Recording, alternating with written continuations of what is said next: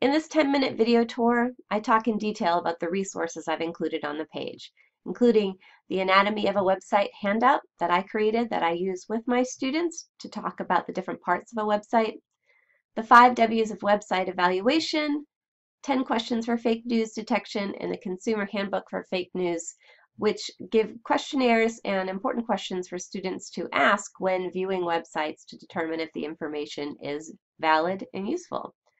And there's also a website with some great lesson plans and lesson ideas. So here we go, on with the tour.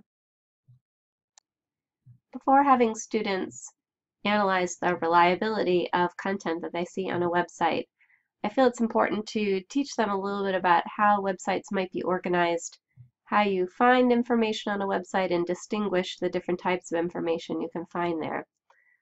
So I usually give them this worksheet, The Anatomy of a Typical Website, which talks about the different parts of a website that you might see. So we talk about the title of a website, some kind of navigation menu that you may see, and a way to get around the website, or some kind of searching to allow you to search the website for information. And then we talk about what the main content posted on that website might look like and how to distinguish it from any advertising that you might see on a website. So being able to tell the difference between content and an advertisement. I also talk a lot about the footer area of websites, and we talk about being able to find out who created the website, what their mission is for that website, what their purpose is.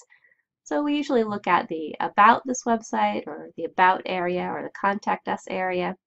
That usually gives us information about the corporation or organization that created the website, what their mission is for the website, and if they may have any bias or leanings with the content that they're producing. So here's a common website a student may encounter looking for medical information. WebMD articles often come up when searching for medical information.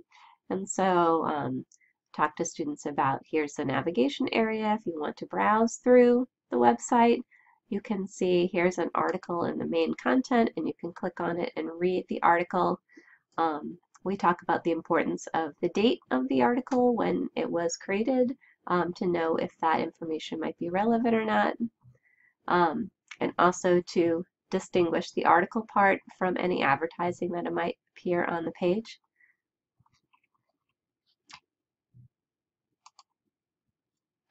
And then we also look at, again, that footer area, so scrolling all the way down to the bottom to find more information about the website, who created it, what their purpose is for the website, and they have a extensive About area, so About WebMD. You can read a lot of information about their content, and then you find that when a website is very forthcoming about their purpose and how they do their work on the website, it's a little bit easier to trust what information is on that website.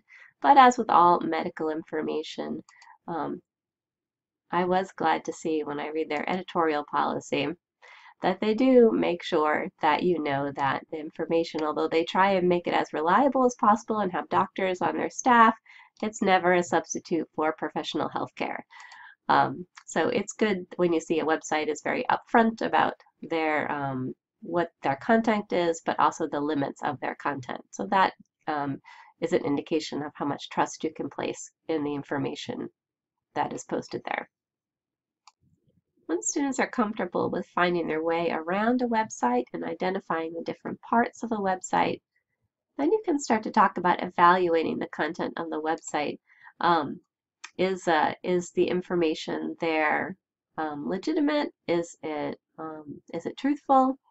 Does it have any bias or leanings in that information? And there's a few tools that I use with my students to help them start to answer those questions.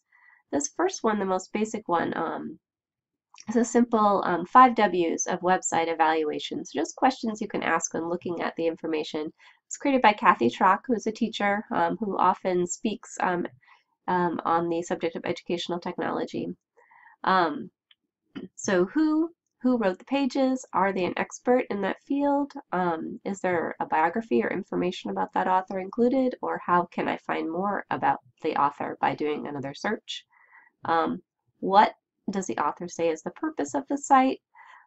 What else might the author have in mind for the site? So these are good questions to ask. When was the site created? So looking for those dates. How relevant is the information? Was it made last week, 10 years ago? Might influence how relevant that information is. Where does it come from? Who's the sponsor of the site? And another question is, why is the information actually useful for my purpose? Does it answer the research questions that I have? Or is it good information but just not relevant to the thing that I'm actually searching for? Maybe another page might have better information and I should keep looking.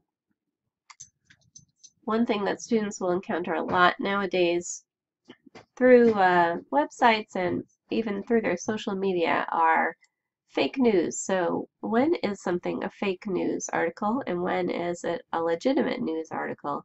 How do you tell the difference? And I found a couple of checklists that help students evaluate the likelihood that a news article might be more of a fake news article rather than a legitimate news article. So I like this checklist because it gives you kind of a question to answer and then a red flag on the answer that maybe you should look at that article more closely to see if it's fake or legitimate. So does it invoke a strong emotional response? Does it use excessive punctuation or all capital letters? Is it designed for easy sharing like a meme? Is the source well known? Is the author's name visible? So different things you can look at when looking at a website. So you can kind of look at headlines on articles, see if they use all caps, if there is a person listed as the author, or if not, and maybe look up the author of a website to see. You can also look at the about areas of the different websites to see if they have information about the organization that created the website and whether they have a bias or not, the same way we did with any other websites. Again, those all capital letters, look for authors' names. The checklist gives a good place to look to see if a website might be leaning towards more fake news or leaning towards a more legitimate news article. Something else I have students do is to Google the name, do a Google search of the name of the news source and the words editorial guidelines or editorial standards. And often for legitimate news sources, you will find extensive writings about their editorial standards, so what they expect as far as fairness, impartiality, and what they expect from their journalists. And the presence of a document can help students, again, trust that the information on the website might be at least held to a certain standard as far as the legitimacy of the information contained there. If you want more information about looking at fake news and lesson ideas, Larry Ferlazzo is an ESL teacher who writes articles for the New York Times and also has a section with lesson ideas for fake news and lots more resources, and I'll have that linked on my page for this workshop. So you can take a look, and there's deep links, there's links and links with lots of great lesson ideas and websites you can show your students.